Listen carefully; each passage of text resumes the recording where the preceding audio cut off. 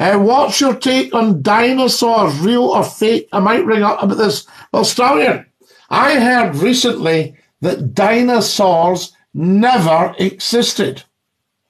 Now, I think, what about the one-eyed dinosaur? The Jathinkisaurus? You know, that's the thing. So we don't know. But I wouldn't mind taking some calls on that. Dinky-doo, Scotty, dinky-doo. Oh, you're live on Scotty's phone in. Who's that? Hello, Scotty. It's Pablo. Pablo, how lovely to hear you. Now, Pablo, are you thinking the dinosaurs are real or fake? I think they're fake, Scotty. Right. I'll tell you why. Only because when we was kids growing up in the 90s, in school, we'd talk about the dinosaurs.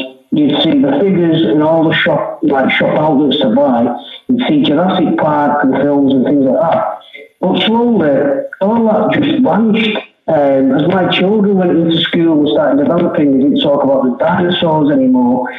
But when I draw the conclusion to why they're fake, is basically they've got to tell us that some mythological creature lived on this planet. For the really simple reason, we wouldn't question things like aliens, Bigfoot, and things like that. Because why would they lie to us if they told us about dinosaurs?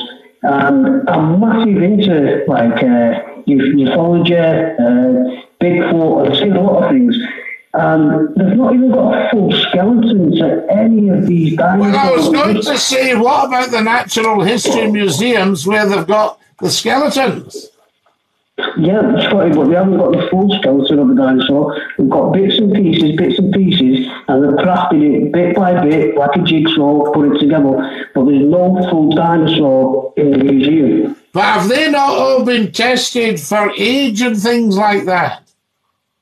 Well, I'm not too clued up on that side of things. All I know to this day, there's not a full skeleton of any dinosaur. And the word is, it's more likely there were dragons than dinosaurs. If you look at the Welsh dragon, it's on a flag. You tell me any country that has a dinosaur on it, and I'll buy it. But not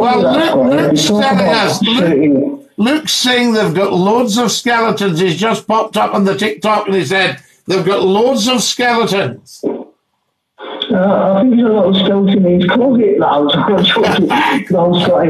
They have skeletons, obviously fossils and things like that they found over the years, but they cannot construct a full dinosaur. They even talk, let's get off the dinosaurs, they even talk about Jesus Christ. They say the pictures that we see now, with the long hair, the light skin, isn't the real thing of Jesus. I forgot the word I'm looking for. They said he would look more like, not like I'm trying to give you a picture, not like a Saddam Hussein, but you get that kind of thing, like a dark hair, dark eyes, more of a Roman nose. And bit by bit, you're questioning what you've been told. Yes, because people do. I mean, Salvador Dali, Glasgow has got the Salvador Dali painting, Christ or St. John on the Cross. Now, it's an outstanding painting. If you haven't seen it, you can look it up. And poor old Tom Honeyman, the head of culture for Glasgow in the 50s, Dr. Honeyman, he was pilloried for buying this at £8,500. Now, the thing's priceless, absolutely priceless. He did a deal with Dali, fantastic, wonderful piece of work, and what have you. Now, before we jump to Jesus from the dinosaurs, because a lot of people are now turning back to God and believe that Jesus dwells among us in his risen power. So, you know, that's what we've got now. So rather than that jump, well, we've got you on, Pablo, because you are something of an expert. What about the Yeti? What about what was the big one, the great big horned beast, the cattle? I'm not too sure about that. Yes, I studied that a lot. You know exactly what I'm talking about. The other one, it's just the names jumped out my head. The one like a big ox. Yeah, I know what you mean. Oh, you get confused with the big four. It's very similar. I know what you mean, though. Yeah, somebody will tell us on here, guys. What's the one like the big ox? So there we are. Now, what we've got here, here's Elise on, And she says they've never found an entire skeleton. She agrees with you. And she says they made them in China. So the Chinese actually manufactured the dinosaurs' skeletons.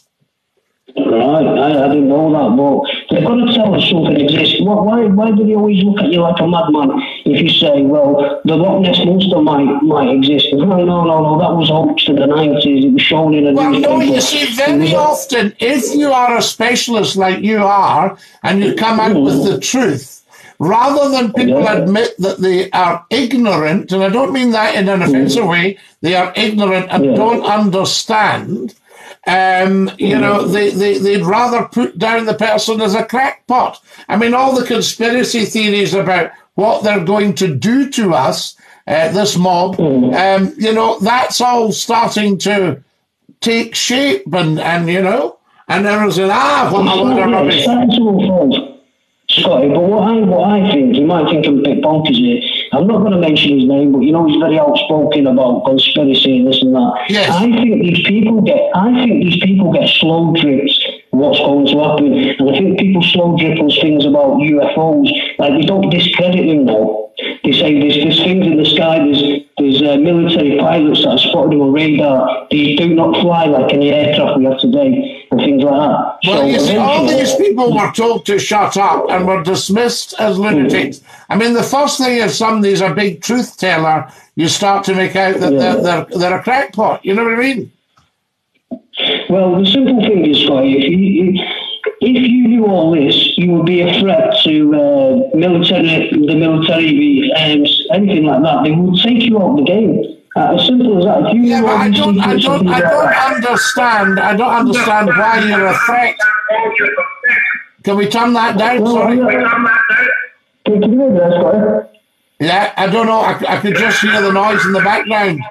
You must have turned something up. I don't know what that noise is, but what I'm saying is, if people, like, what I tell you, I'm done that. I don't believe people, when they say they're psychic and they can see through walls, they can project, astral project and all that. I believe that's nonsense, because if you can see through walls, you certainly wouldn't be here, because you could break anyone's surveillance, anyone, something like that. I believe people have a sensitivity based on genetics.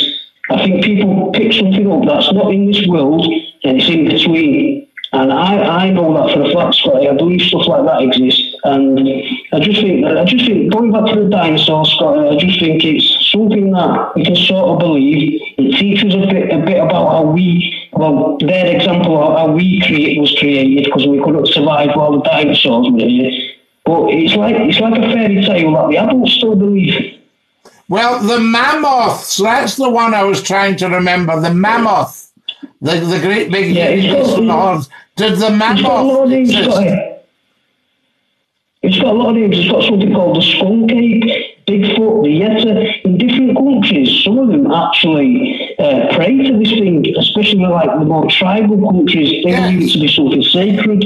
Some others believe it to be something evil. Well, the North American native Indians, you see, pray to the buffalo, as far as I understand, and thank the buffalo before they eat them. So the buffalo is not then dying in a very stressed way.